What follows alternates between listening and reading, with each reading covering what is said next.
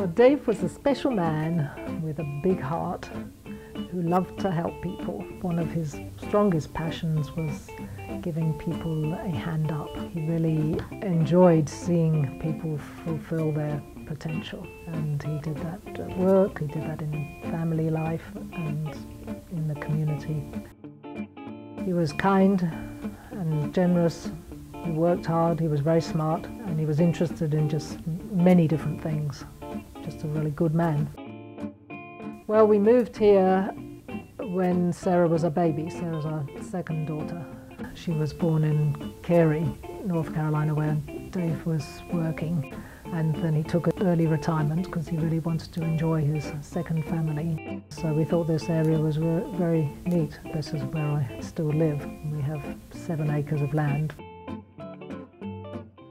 He really enjoyed doing outdoor projects. The project he was most passionate about was building a walkway across a wetland area to a stream on our property, and he put down the telephone poles and moved them all with levers and his own strength, and they made this lovely walkway. He was very proud of it.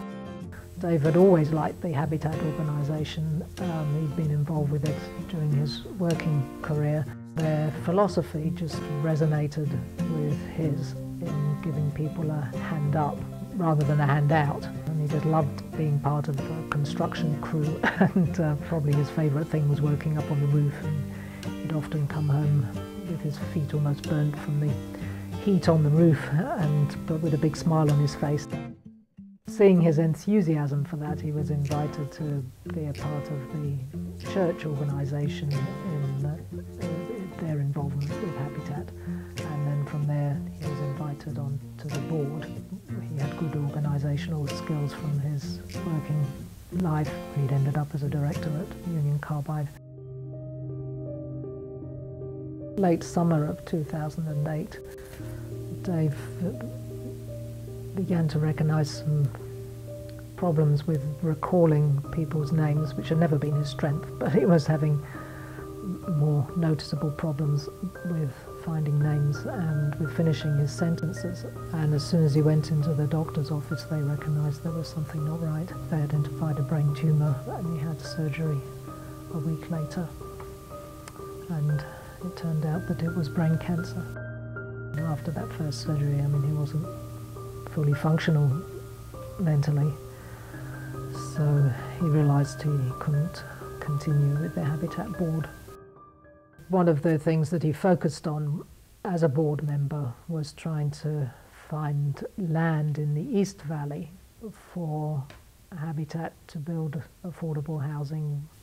His initiative led to the piece of land which has been purchased and where Dave's house is built in Swannanoa. After the tumour came back in April, then it became gradually more and more challenging. The second surgery went well, but it came back again very quickly after that. He did some more chemotherapy, and with the chemotherapy they gradually became more aggressive, and his quality of life went down, and he was more and more challenged mentally and then physically. There came a point where we had to make the hard decision of just stopping treatment. It takes a while for the reality of that to really sink in, and then to accept what had happened.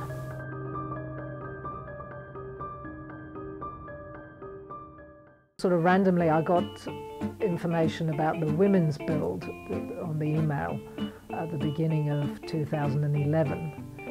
And I had this idea that on the anniversary I would go and work for a Habitat site, and I felt comfortable doing that on the women's build house. So I put my name down and I mentioned it to a few of my friends, and 4 of my friends came to join me. And then coincidentally, Betsy Warren came to join us as well, and she was so delighted when she saw that I'd volunteered and when I told her why I'd volunteered. And then during our lunch break, she told us about an idea that she'd had.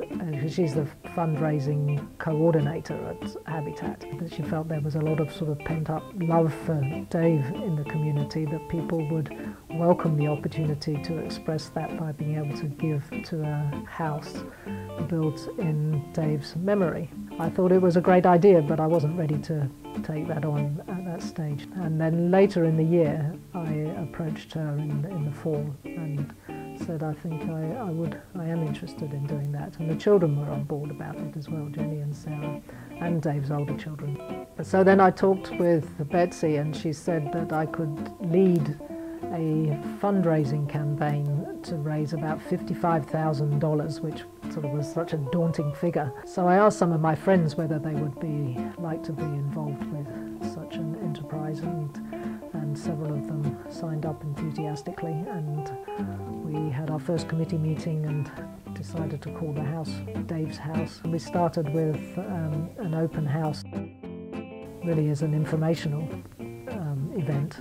I think about 100 people came, in fact. That set the scene, and then we sent a Christmas letter out asking people to consider alternative giving. Before I knew it, we had like $10,000, and that figure just kept going up. It was very nice, you know, after just a few more months it was at 15,000, and then we were approaching 20,000.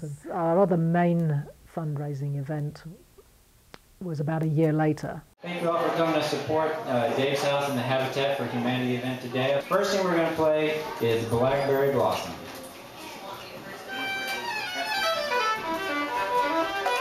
We did a second ask, and the money just kept coming in. It was just unbelievable. So it was very moving. My biggest reservation about taking on the project was I felt uncomfortable about the thought of asking for money. But the reality and the living of it was that we hardly had to ask, and we just let it know it was happening, and the money came in. People like me, or organisations, more usually churches or businesses, raise money for each of the houses. And then the land has to be purchased also. And in our particular case, 2 families bought the land. The Snyder family, I got to know a little bit. They bought it in memory of their daughter, who had sadly died prematurely. So several of my friends came on the wall raising day, and that was a day where we all worked. So we were actually constructing the walls and getting that ready for the celebration of raising one of the walls. A lot of people came, and it was a beautiful day. Betsy had the idea of people calling out words that resonated with their memory of Dave. Things like love and kindness and generosity and things like that, and we put them all on sticky notes which we put into the wall space. And then the Snyder family had this lovely, very sweet idea of putting their daughter's picture in the wall space, but I went back and put a picture of Dave into the wall space.